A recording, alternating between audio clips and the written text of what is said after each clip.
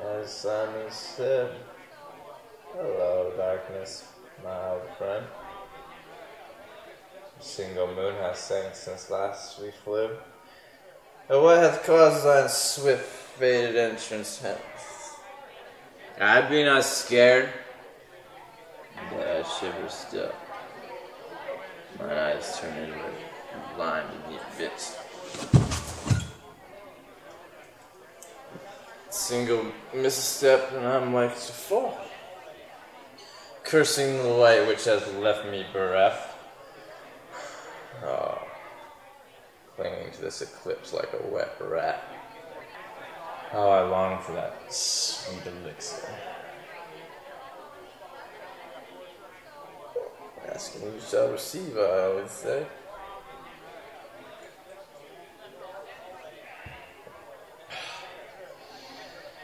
I am heartened to venture forth with care. It may be others are in need of a bright beam to penetrate the shade.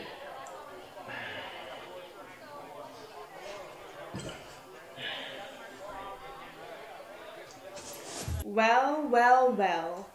Jack and Jill went up the hill and Jack's a lying cheater. That's not what it looks like. Ugh, I should have known.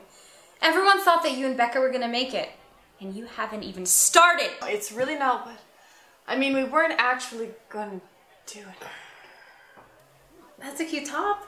I think I have the same one. Where did you get it? Cherie, focus.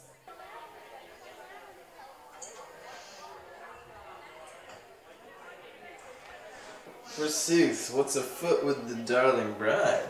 Oh, Porter. What's up? Yeah. Dude. Oh, okay. Having fun? Bored I'm not. Everyone is hot to trot. Though in some exchanges I am left in... The dark. Thank you. Oh, true Samuel Adams.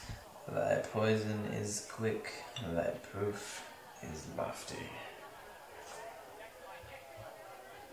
So, how long has this been going on? Oh, about 5 minutes. We really should call the electrical guys. Not the blackout, sunshine. I mean this abomination. It started tonight because of Becca. But it was Becca's idea, and originally I thought that the idea had some sense to it, but I was out of my depth for this thing, and Matt gave me some confusing advice, and Reagan? Regan? Regan wasn't going to do anything. This is just some kind of stupid prank, sort of. I find that hard to believe. It's a simple misunderstanding. Sonia, maybe we should just give them the benefit of the doubt. I think we're all just lucky that I have my friend Diazepam. Oh, wait. Huh. Candy. I feel like Becca has no idea what's going on in here. Yes, she does. You can ask her. And yet she's conveniently absent from this sticky situation. Look, it should be fairly easy to find her. We could phone her right now if you want. Wouldn't that be convenient? Yes. That sounds reasonable.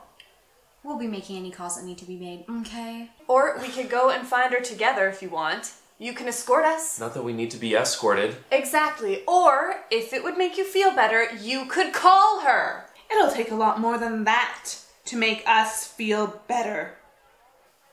I feel sick. Oh, I imagine that's your conscience finally catching up to you. Why would they lie to us? Cherie, please. The system works. Porter, have you ever messed up? Well, like, big time, I mean. I've made many a mess in my affairs. What do you mean affairs? You've had affairs? I don't mean infidelity, my good woman. I am talking about my day-to-day interests and my employment. Let me see. I'm not truly concerned with the cuckold, man. What? No! I mean, he wouldn't do that. You would never know when it came down to it. I mean, he wouldn't. From what I know, he's a trustworthy man. Fair and just. A very little fine cat. I know, he's so great. I don't have to get up. Right.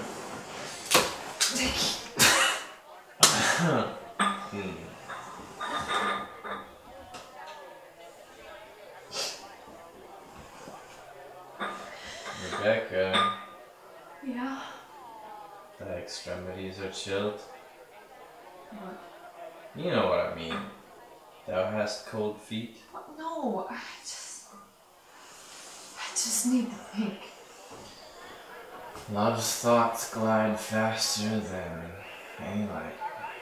No, I need to think about lots of things, and I just need it to be quiet. A party and quiet, you'll surely find, are not compatible at the best of times. Porter, I need it to be quiet, and I need to think. I leave swifter than our power left us.